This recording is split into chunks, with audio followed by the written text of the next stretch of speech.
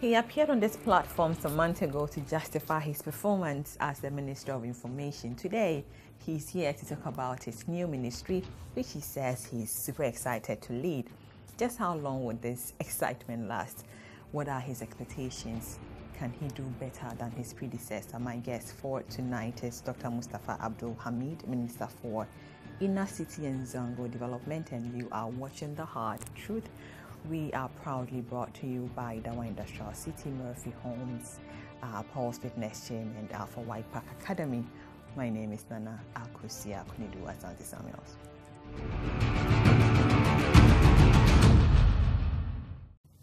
Dr. Mustapha Abdul-Hamid, Minister for Inner City and Zongo Development, is here. Welcome to The Hard Truth again. Thank you for having me a second time. Yes. The first time you were here was, under a different circumstance. Now, let's just move on. You were reassigned from the Information Ministry to the, take over from the reins of Ministry for the Zongo Inner City and Development. Many saw it, including myself, saw it as a demotion, but you saw it as a higher calling. But some insist that, this reasoning of yours is just being comforting yourself. Could this be the guy? You just comforting yourself and, calling it a higher calling? No, not at all. Quite frankly,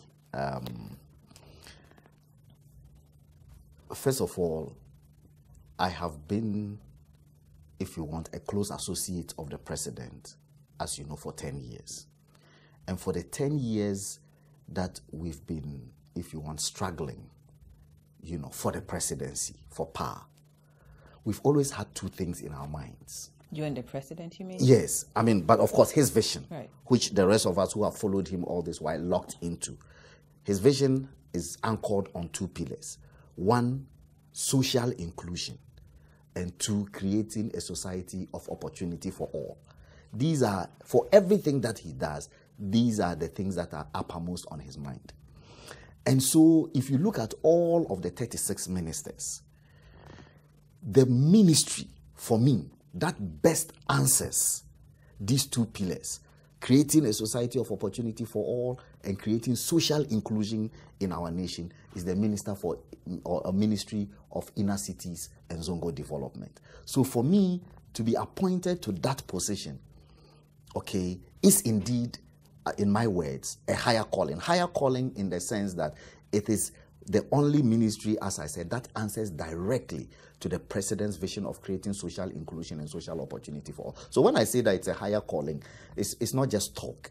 I mean it deep in my heart, and I'm excited. Really? Seriously? How did you feel when the communique came out, Minister for Inner City and Zongo Development? Well, the president doesn't just, if you want, make announcements about his ministers like that. He calls people to have a chat with you. So days before, he had invited me and said, I'm going to do a little movement. So you pick signals, the possibility of you moving. Yeah, not signals. This one is direct talk to me. Right. Yeah, that he would do a small change, in the government, and that he wants me to move from information to inner cities. There was another person there, the Deputy Chief of Staff, Mr. Asenso Boachi, when he said it. So I have a witness. I was excited. And I said, Mr. President, sir, I'm very excited, but yes. I think I'll do better at A or B ministry. Couldn't you have just said that? No. I like this, as I said, and that's very sincere. And for people who have observed me these past 2 weeks that I have been Minister for Inner Cities, they feel that, we understand why indeed he says he was excited about. Because was the workload so much for you? So is it lighter? Like, I'm going to take a back seat, I'm going to, relax and work? Yes and no. Quite frankly, yes and no. Yes, because yes, indeed. I have always said that apart from the Minister for Finance, the most difficult ministry is the Ministry of Information. In other words, the two ministers who have the toughest jobs in government are the Ministers of Finance and the Minister of Information. So without a doubt, the scope of the Ministry of Information is bigger, is larger, is more challenging, it has more headaches, all of that, than the Ministry of Inner Cities and Zongo Development. There's absolutely no doubt about it. And I've explained that in our first encounter when I was Minister for Information. That is because as Minister for Information, you are supposed to learn every other minister's brief, okay, and constantly be on top of what every other minister is doing. Whilst as Minister for Inner City, Energy, Lands, everything else, you are just confined to your own space and doing things that are, if you want, restricted to your area. Mustapha, frankly, aren't you bigger and larger than this ministry given to you? Nah, I am not. Listen, let me go back to explaining what the president all these 10 years has always meant by creating a society of inclusion and a society of opportunity. He has said that for our country to develop, okay, we need to create, let me re-echo his word, a society of opportunity, meaning that people of all strata of society should be assisted and pulled into the mainstream of the economy, so that if a child is born in, say, Abuabo or Asawase in Kumasi, that child should have the same capacity for developing his or her talent as somebody who is born in, if you want, East Legon in Accra. Are you following me? Now, that job being given to me, which is what I'm doing now, Minister for Inner Cities, and I'm sure you know what the definition of inner cities are. These are areas in various cities across our country where there are no social amenities, where poverty levels are high. Yes, slums, basically, right. Yes. Poverty levels are very high, educational levels are very low. And now you are giving the opportunity to try and bring these people up, improve their social standing in life, give them opportunities of life. That, for me, is a huge challenge. Yeah. And if we were able to do that, if at the end of, even from now till 2020, if I were to come back with a score sheet that says that, for example, Zongo communities alone are 1,080 Zongo communities in our country. And all of them are lacking in these social amenities and so on and so forth. And so for you to be given the opportunity to try and pull these societies into the mainstream, in my view, is big. So it's not possible for me to be bigger than this type of assignment. But Abdul, are you a member of cabinet? No, you're not. All 36 ministers attend cabinet. What it is that since 1992, all ministers attend cabinet. But you see, there's a constitutional provision. Of 19. Yes, that says that the president should name 19 people and say that cabinet ministers. But quite frankly, since 1992, it's only been in theory because all ministers attend cabinet. For example, the 19 cabinet ministers that the president put out in the public space doesn't even include Minister for Local Government, doesn't include Minister for Communication, but we all sit in cabinet. I wasn't even included as Minister for Information in the 19, but I was sitting in cabinet. I was sitting there with the Minister for Inner Cities and Zongo Development, Boniface Abubakar Sadiq. So all 36 ministers attend cabinet. But in theory, the president names just 19 people, but that's theoretical. So you don't speak for the president anymore? You're not at all. Spokesperson anymore? No, because the Minister for Information is the spokesperson for government, and president as head of government, therefore you speak for him. So that is also relinquished. Are you missing your job, your old job, I would say? Are you missing it? No, not at all. I mean, as I said, it's a job that I've done for 11 years. I remember... You mentioned you wanted to move on. Yes, I remember you said that, when I was first appointed. Yeah. Many people were interpreted it to mean that I said I didn't like the job of Minister for Information. I didn't say that I didn't like it. What I said at that time was that as somebody who had done that job for 10 years, I naturally was expecting that the president would give me another challenge. That's the word I used. but many people misinterpreted it to mean that I said I didn't want it. So really, this is an opportunity. I have gotten now an opportunity of a different challenge from what I have been doing for 11 years. So quite frankly, I'm excited. So how are you settling into your new role?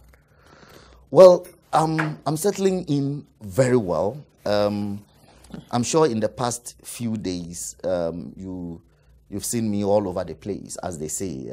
I'm in the dailies almost every day. I'm on television. Why? Because the former minister, Honorable Alhaji Boniface Abubakar, quite frankly, in the 1.5 years, has done tremendous work. You know, because it's a ministry that he had to set up from the scratch. And he set it up, he's put all the structures in place, he's gone ahead to start all the interventions in various communities, inner city and Zongo communities across the country. So my duty is to ensure that where he's gotten to, for most of the projects that he started, they are just like 50, 60, 70, up to 85% complete. So my duty is to push these projects, get them complete, and also to open new frontiers of development according to my own understanding as anchored on the president's vision. So because of that, these past few days, I've been in various inner city communities. I've been to Choko, Kolegono, Madina, all of those But things. your predecessor, could he have done better? Do you think, Abubakar, Honorable Boniface could have done better? No, he's done what, in my view, anybody would have done. I mean, he's just done excellently. I mean, according to his capacity as a human and according to the resources that have been available to him. Because, for example, these astroturfs that have been out and about and inspected, many of them would be commissioned end of October, latest middle of November. And for me, that is good work to have set up a new ministry and started these matters. So you are suggesting that the reassignment, of the Honorable Minister Boniface might not be as a result of, him not meeting expectations of the president, but, he's just moving on to a new portfolio at the Flagstaff. Oh, yes. These shuffles and shuffles and reshuffles and assignments and reassignments in government, I equate them to the way that a coach manages a team. Okay, sometimes a coach changes a player and brings in another for strategic reasons only, not because the player is underperforming. For example, you have 5 minutes to the end of a match, and the coach decided that I'm going to throw everything into attack. So he pulls out some defenders and brings in attackers. It doesn't mean that the defenders weren't performing, it's just that he needs attackers at this time. So it is the same kind of mentality. But sometimes if they don't perform, they have to be pulled out. Some of the times, I agree. I said that some of the time, but I said that it's not all of the time that these things are based on anybody's performance. Sometimes they're just based on the president's own understanding of how the governance system should be. So you believe reassigning him to the office of the vice president was fair to him? Was it fair to him? Because this is the first time we've seen something like this happening. Well, as for that one, I don't have the capacity to speak to that matter. I don't know about fairness and unfairness, because governance is not about fairness and unfairness. It's about deploying the right human resource in the right places in order to meet a president's vision. Why not the office of the president? Why the office of the vice president? The office of the vice president, this president was just being truthful and direct, because this is where he's going. Yes, he could have also said office of the president, and then he comes there and then he assigns him to the office of because the office of the vice president is inside the office of the president. The entire Jubilee House is called the office of the president. Mm-hmm. So even the operatives in the office of the vice president, including the vice president himself, work in the office of the president. Are you following me? That's all. So, but the president thought that on this occasion, he should be specific which office specifically he's going to. That's all. It's just a matter of, if you want, choice of words. So if you were reassigned to the office of the Vice President as a Minister of State, would you have, accepted that portfolio? Oh, yes, I would accept anything that the President believes I should take in order to help, if you want to realize his vision. Why not? I would. Now, the problem of the inner city and Zongo communities are far from new. They are complex, interrelated, and then deep-seated. But some people, especially the dwellers in these communities, seem to expect a quick fix, to these problems.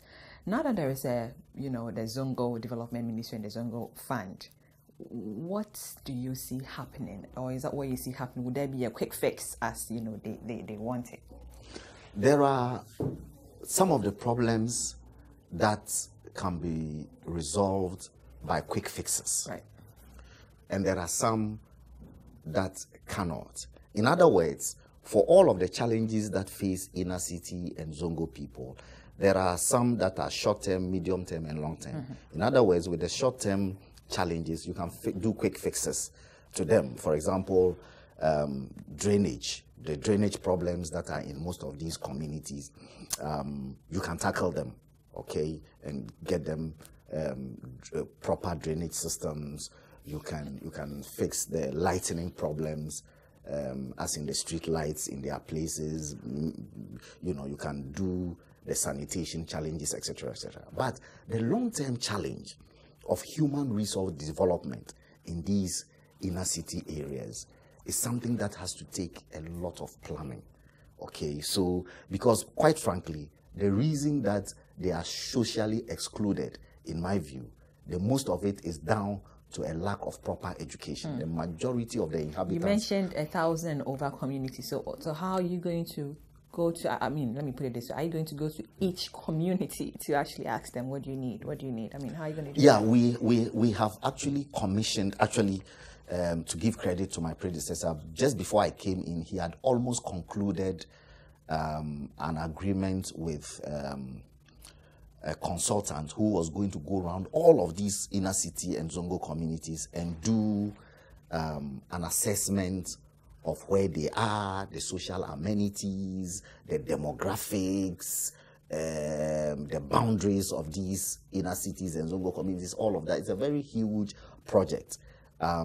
I met with the consultant. I have concluded and given it my blessing. So once we get that baseline survey, okay, it will tell us where all these communities are and what are the unique challenges and situation of every community.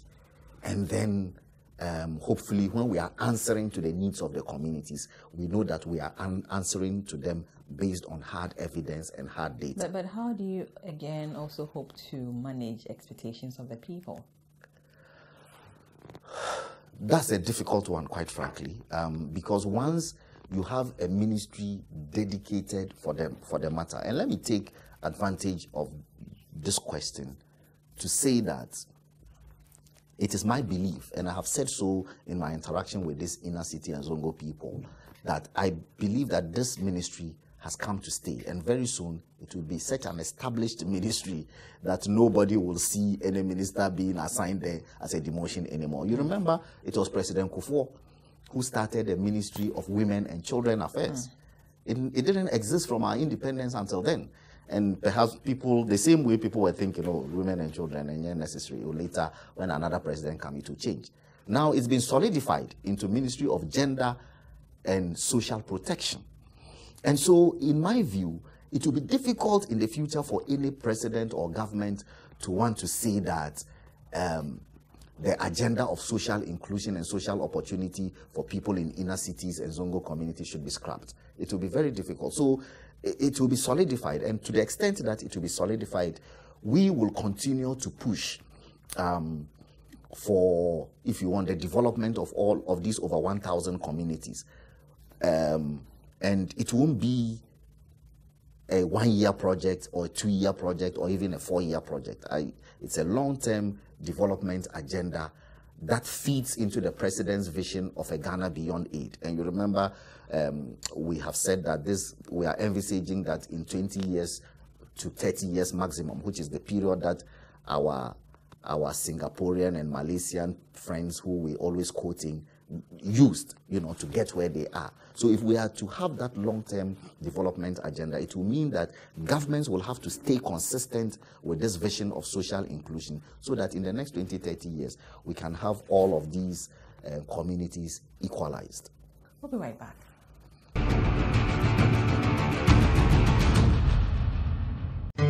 When you dream.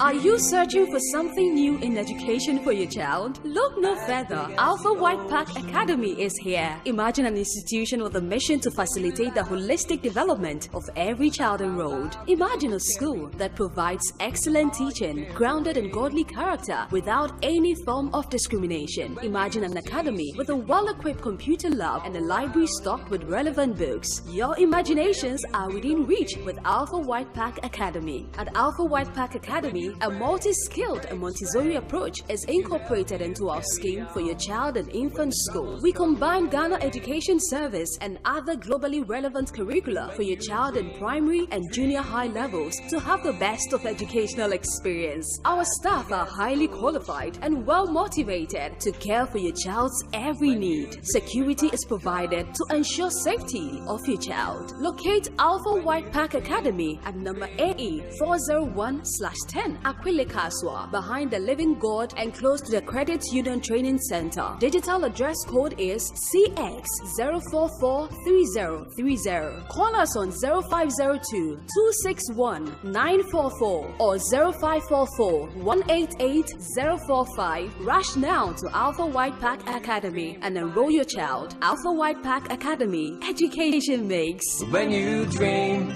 dream big.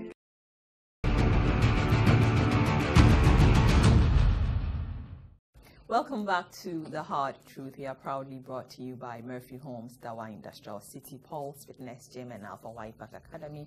Dr. Mustapha Abdul-Hamid, Minister for Inner City and Zongo Development, is still here. Sir, you disclosed in an interview on Joy FM that you come to the new ministry with a new set of priorities and vision. Although you've admitted that basically you are going to improve on what your predecessor did. Now, how might your approach be different from what he did? Because well, you just said the parameters are right. He set everything right, and then you're just going to continue some of the projects he did. Yeah. The different vision, or let me call it the additional vision that I have, is that I have said that I want to prioritize education in these communities. Because quite frankly, I think that if we provide street lights, we do the alleyways, the drainages, and we provide astroturfs and recreational centers in these communities and so on, and yet the human resource in these communities is not developed, we will not be able to eradicate the poverty and the ignorance and the disease that permeates or pervades these communities. So to answer to that one, it has to be education, education, education. And so that is why I said when I visited the Medina AstroTurf that moving forward, I'm going to attach libraries, small study centers to these recreational centers, so that when children or school children or young people go to these recreational centers, they don't go and play, but they play and learn. Prioritize education over all others. Yes, because that is the president's vision. The president believes that we can only become a Ghana beyond aid where we have a totally educated population, when everybody in this country has at least a senior high school certificate. That's the president's vision. So it is important that every minister Mustapha, works is it the to Arabic that vision. education or is the formal education? Which, I mean, we're talking about education in the Zongo community. Are we looking at just that Arabic bit? In the Zongo communities, it has to be a combination of both. A combination of both because, for me, spirituality is important. It is important to the extent that it is ethics grounded on spirituality that allows an accountant to say that I shall not embezzle company funds. For example, if you are not ethical, if you are very brilliant and so on, and you are the most brilliant accountant, you will use your brilliance to steal people's money because you don't have ethics, you don't have spirituality, you don't believe that you have a higher accountability, and so on and so forth. So for me, it's okay for us to balance the spiritual and the secular.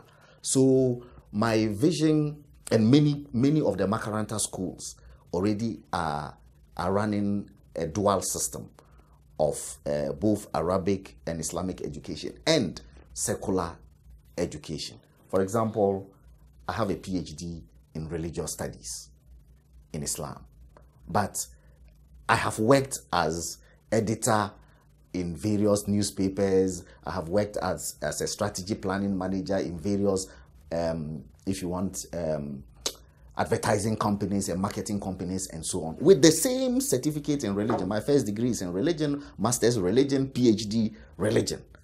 Okay, but I guess that if I came to this company, your company, to seek for employment as perhaps your media liaison officer, you will offer me the job even though I don't have a certificate in journalism. So that tells you that university education is universal education. So I don't mind people going to Makaranta to learn Quran and Hadith, but if they learn it also with the secular dimensions, that allows them to go to Legon and do Arabic in Legon or Swahili or Spanish, and they come out, they would still be employable. So that's the kind of vision that I have for marrying the Makaranta school system and the secular one. Right, but you have also stated that the disbursement of the Zongo Development Fund will start next month.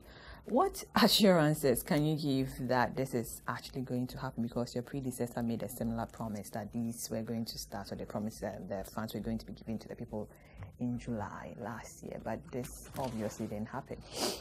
Well, we didn't actually even say disbursement. I'm not sure disbursement will start in September. I said that the board, the managers of the fund, would begin actual work by the end of September. Because as we speak, like I said, I just came to, it's just last week that I concluded on the office accommodation for them where they would live. We haven't even actually paid for it. So if we pay for the accommodation, we would have to furnish it, get them the personnel, because apart from the president appointed... You were Minister for Information. You Yes. told me the last time that every ministry, you have to go through everything before, taking it to the president. So I'm sure you had oversight into this. So you telling me that this is your second week or third week in office, does that really matter? Oh, it does matter. No, the job of a Minister for Information is not to be a supervisor of other ministers. What you do is simply taking information from the other ministers. Exactly. So I'm saying you knew about the ins and outs of the new ministry, the Zongo ministry. Yes, I knew that the Right. Zongo Development Fund, the law had been passed. I knew that the board had been appointed. I knew that the managers, the chief executive and his two deputies had been appointed. That one I knew. And I also knew that they really didn't have an office accommodation yet to start real work. All of that I knew. I'm So that's why I'm curious, saying are that. all these appointees Muslims? No, not all of them. There's Dr. Frimpong, who is in there, who is not a Muslim. What does he do there? I think he's the executive secretary, but the chief executive and the two deputies, yes, they are Muslims. But in the Muslim community, they have a lot of Christians and other people there. So why can't it be a mix? Yeah, the board has if you look at the Zongo Development Fund, it provides for even a representative of the Christian clergy and all of that. They are all on the board. But again, you mentioned just now that you are not starting with the disbursement immediately. No. It's just a board sitting down. Yeah, so once they start work, then they would now prioritize. Right, but what is taking the time? Why can't there be the disbursement? Don't you have the money? The 50 million is still sitting there. You remember I told you that the data, I told you that we just commissioned work for the hard data community by community to be giving us. Yes. the demographics, educational qualifications of the people, all of those. You would need that hard data in order to be able to use the money to answer. If your predecessor did a good job, yes, you can just pick the data because it's there already, and then you can just start what you're supposed to do. Or it doesn't happen that way. It's not like that. But that's what I told you. I said the data is not there. It's now that it's being done. So if the data gets done... So why didn't he do the data? I mean, it wasn't important to him? You're asking me questions that somebody else is supposed to have answered. I guess that,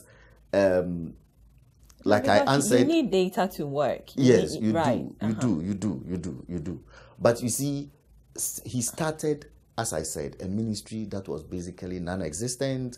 People were all generally impatient for development. And so he spent the better part of the 1 year answering to some of the immediate concerns. Concerns that you don't really need data to answer. For example, the drainage problems in the Asawasi area with the Pelele River, they call it, the drainage problems in Madina, Zongo, the lack of recreational facilities in our inner cities and Zongo community. These are things that are known. And so he spent the better part of this 1 year. Many communities too, their classrooms have been dilapidated, all of those things. He's done I'm curious again, moving on to, still talking about the disbursement, what criteria will be used to give the monies out? Well, that's what I said. That's why I said to you that if the managers of the fund sit and then the board, when we provide them with the data, they would look at it and then they would determine their own modalities. Of course, answerable according to the Zongo Development Fund law to the minister. And then what measures have been put in place to ensure the equity, number one, and fair distribution of the fund across board? Well, there will be equity and fairness without a doubt, because the law itself, the Zongo Development Fund law, provides for that. And so they don't, it's not as if they have a choice. They don't have a choice. Once the needs assessment is given to them and people apply, and then there is evidence that they really do require the money to answer those problems, they will disburse it according to law.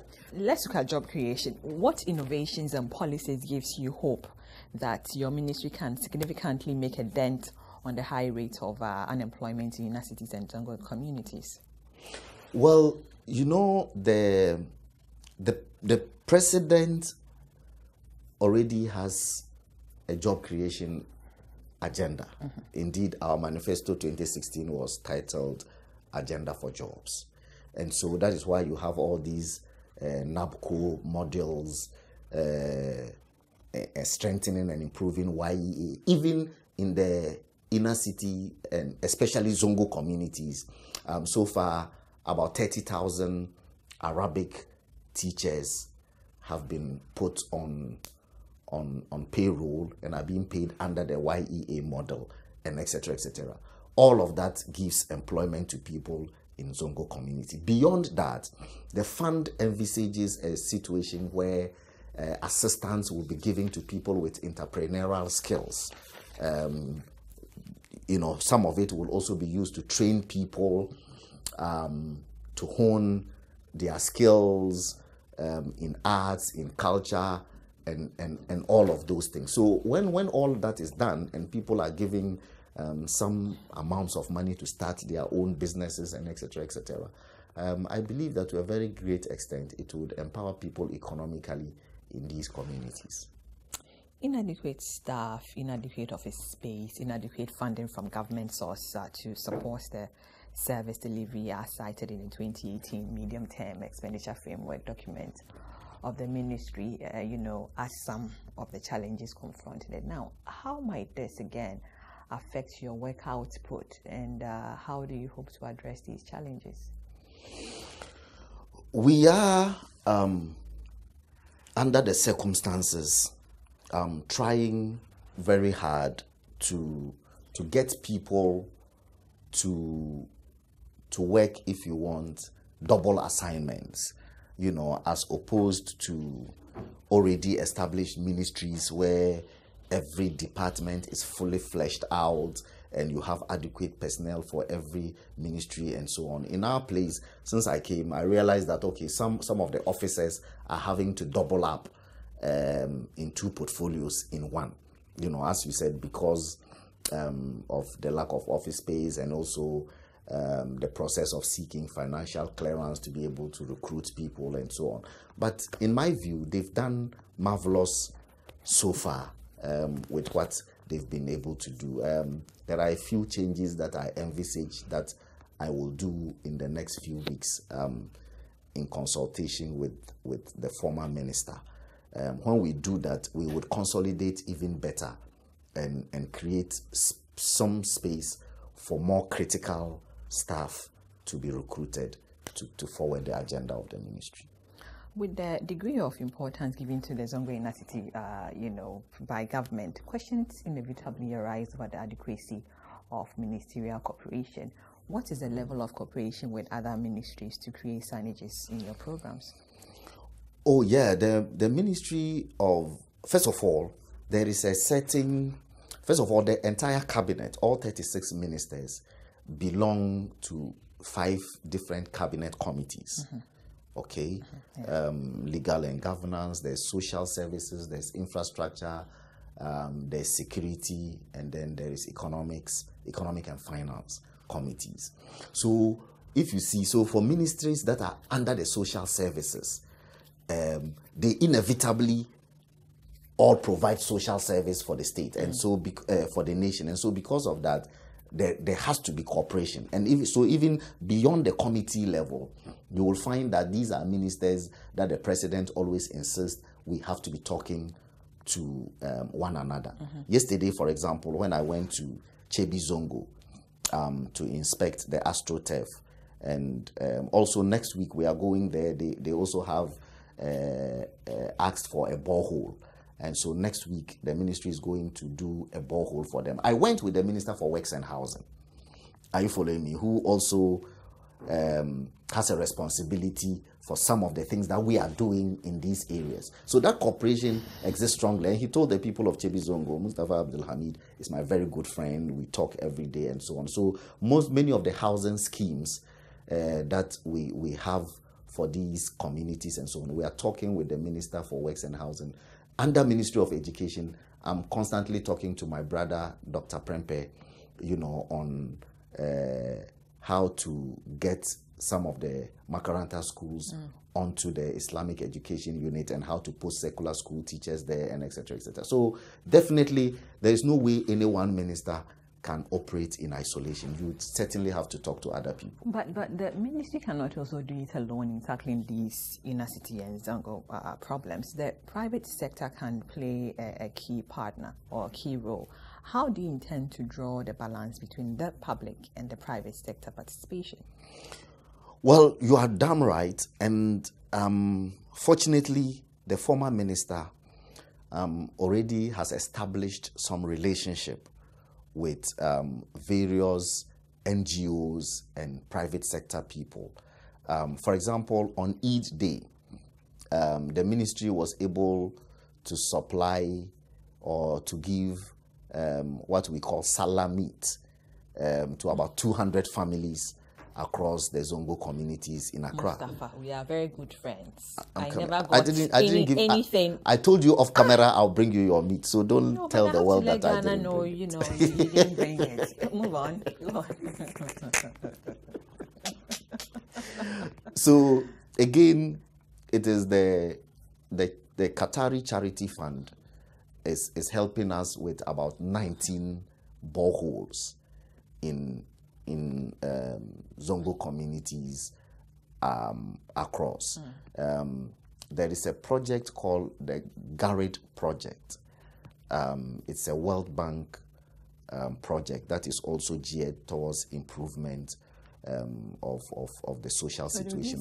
So all of these things. Did they decide on what to do? No, we appeal to them. And tell them. What exactly are business people being called upon to do in the universities?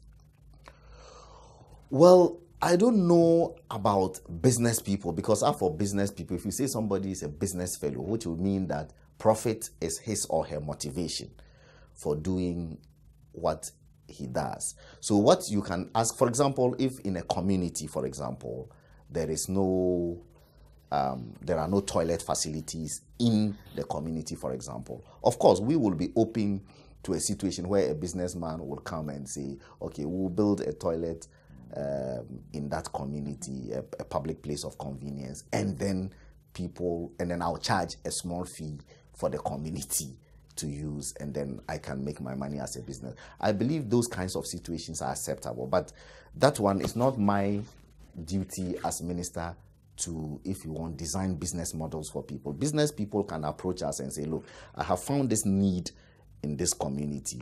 This is how I hope to answer the need, but the purpose is that I'm going to make profit. And then we can have a consultation with the community elders and leaders and so on, and then we allow the business fellow to go in and answer that need. But have you had such discussions? Not yet. Somebody has spoken to me, while we haven't sat down concrete, somebody has spoken to me on phone about designing an insurance package for Zongo communities, which answers the Islamic rule on finance. You know, Islam has a unique economic system. I see. Oh yeah, that's for example, abhors profit and interest, actually, and so on. So if you are going to do insurance, there's something called Islamic insurance. So you have to design an Islamic insurance system that would encourage or allow Muslims to participate in. Somebody says he's designed, but he hasn't come to sit with us yet. When we get that, we would be able to see how we get to help, because of course insurance is important, but if it doesn't answer to people's beliefs, they wouldn't patronize. We'll be right back.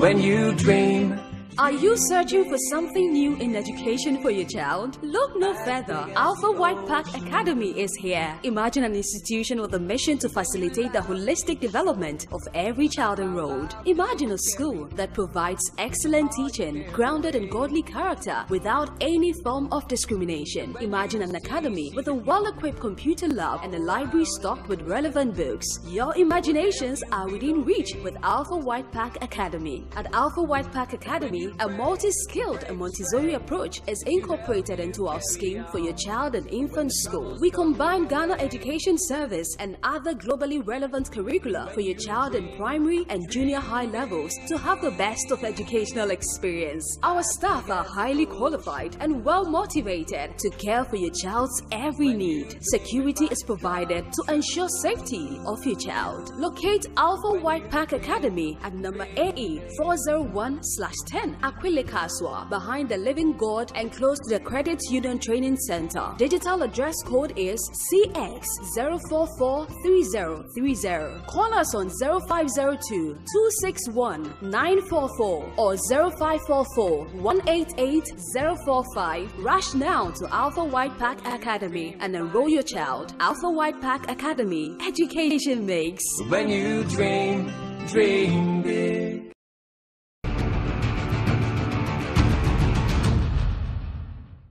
Welcome back to The Hard Truth. Dr. Mustapha Abdul-Hamid, Minister for Inner City and Zongo Development, is still here. So, your ministry is mandated to oversee the development of two different areas. One, Zongo communities, the other, inner city communities. However, in public discourse and the ministry's own public engagement, it would seem that the ministry is only focusing on Zongos. I mean, so how can you explain and why is it the case?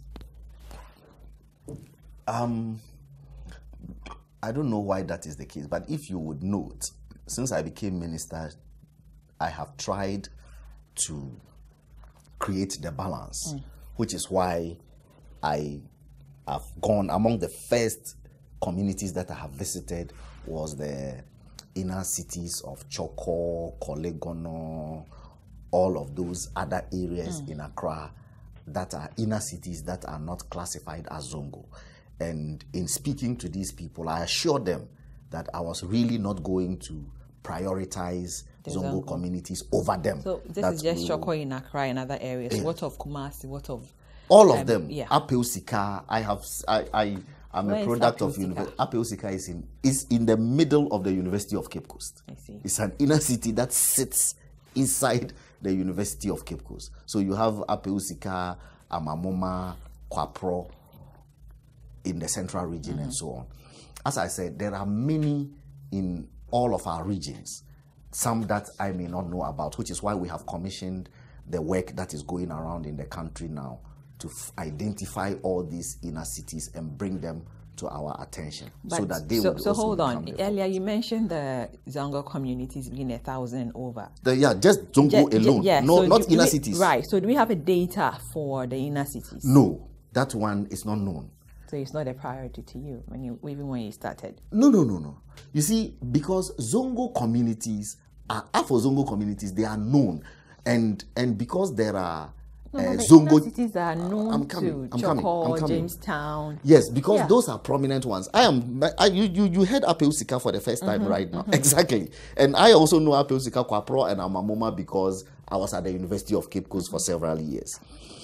Because I haven't lived in Western region, apart from Kwesimintim Zongo and so on, I would not be able to reel off my head names of inner cities. So that one has to be done by proper research and data, without a doubt. But for Zongos, everybody knows about Zongo chiefs who can give you where the Zongo communities you are not, are. So you're a minister for these two, so yes. Zongo and inner cities. Yes. So how are you going to make sure? So you talked about having the data for Zongo.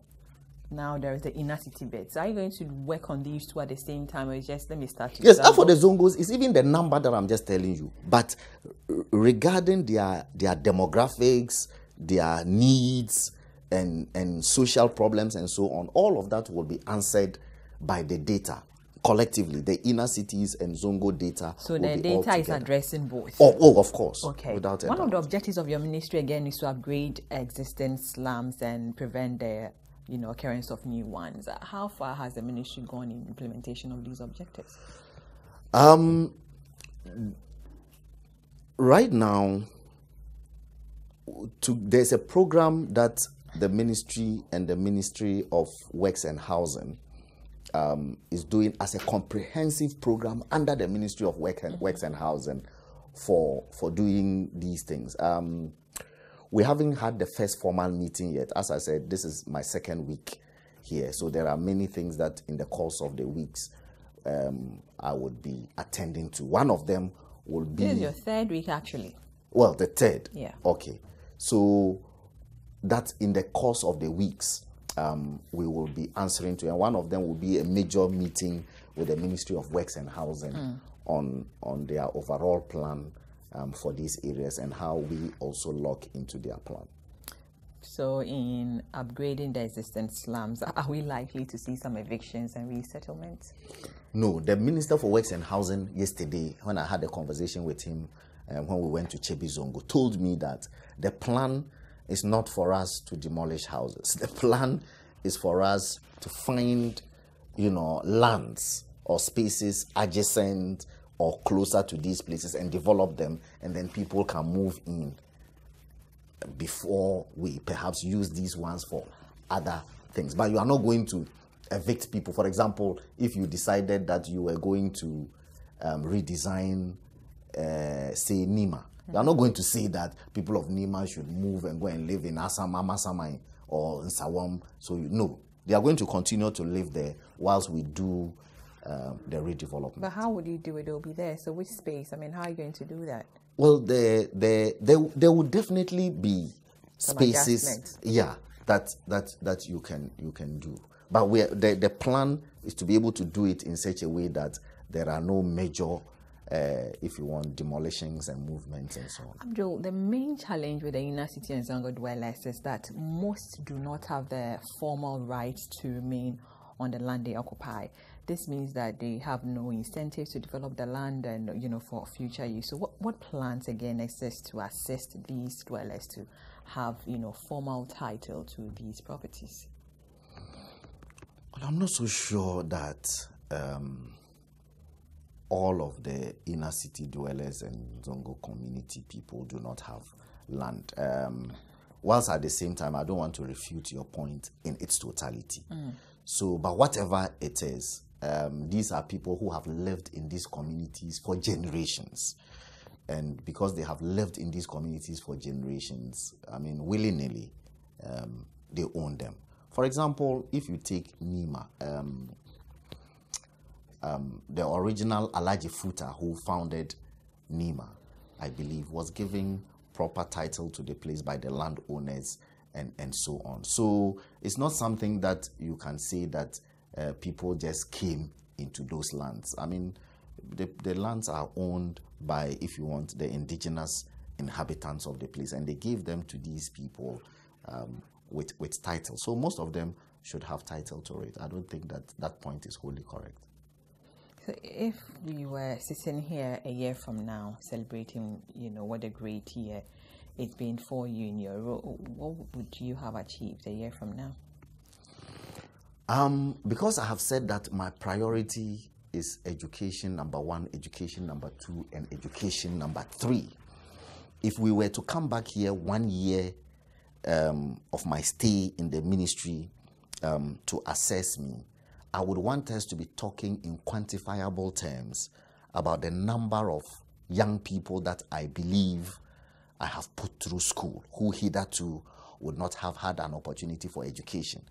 How many school buildings that we have rehabilitated, and how many spaces in classrooms in these communities that has allowed people to get back to those classrooms.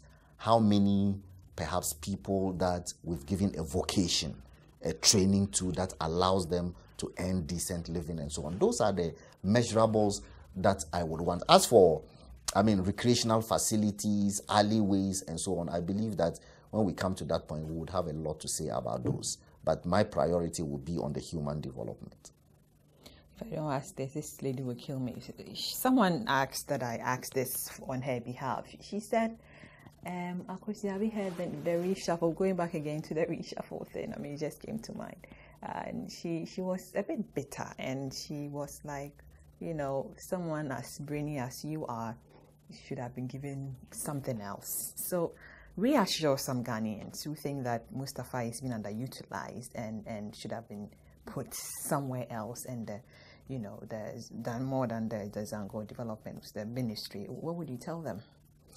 Well, yes, I've had such calls, and even if you have, want, yes, and if you want, complaints of people who believe that they love me and they like me and they sympathize with me, and they are upset with the president. No, this person is not even an MPP person. She's just a regular. Yeah, she's just a Ghanaian. Oh, okay. She's not a member of the party. Yeah, but so I want to assure her and all of the other people who are complaining and saying that I am being one. They've used several words. First, they've used demotion. 2, they've used underutilized, and so on. That all of them are not correct. First of all, there's no demotion. All ministers are equal. We all sit in the same cabinet, around the same cabinet table, and make the same contribution. So nothing is happening. I'm not out of that cabinet. I am inside the cabinet, just as the Minister for Inner Cities, Alhaji Boniface, was in there. I'm just basically moving from one side of the room to the other. How long do you intend to stay there? How long do you think you stay there? I would be excited if the president were to leave me till the election in 2020, quite frankly. I would be excited if he didn't do another shuffle and move me, if he would allow me to run till 2020 inside this ministry. I believe that I will be able to contribute a lot to the welfare of my people. By the way, I remember something that I think I should chip in, talking about the human development and so on. I think I said earlier on that we had recruited 30,000 Arabic teachers. I think it's 3,000. That correction 3, ought to be made. 3,000. Because of the figure 3, I tended to say 30, but it's 3,000. So when I stay here, I believe that I'll be able to help my people better up to 2020. That is my prayer. I don't know whether the president will hear this prayer. Are you scared of the people, going back to your position, do you think the names that are coming up, people who want to be flag bearers of the NDC, are you scared of the names coming up? Do you think they are like a huge competition to your party? No, none of them. Not one. Not even President Mahama, former President Mahama. That's the easier of them all. The easier to beat. Quite frankly, easier. We will be very excited if he was the candidate, and looks like he's going to be. So, quite frankly, it's not going to make us complacent, but at least it's going to give us the confidence that we have a second term. Thank you so much for talking to the hard truth. Dr. Mustapha Abdul-Hamid, Minister for Inner Cities and Zongo Development, has been our guest. Thank you so much, sir, for coming. You've been watching The Hard Truth. We are proudly brought to you by Murphy Homes, Tower Industrial City, Paul's Fitness Gym, and Alpha White Park Academy. Catch a program tomorrow morning. It's at 9 to 10 a.m. My name is Nana Akrisia Kunida Santis Samuels. Thank you so much for watching. Have a good night.